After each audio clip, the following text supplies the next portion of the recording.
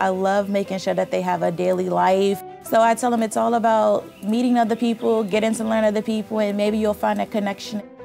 We were sitting at the table eating our lunch, and she said she lived in Four Corners. She said, well, I went to Montgomery Blair, and I said, so did I. I graduated in 47, and she graduated in 46. 1946.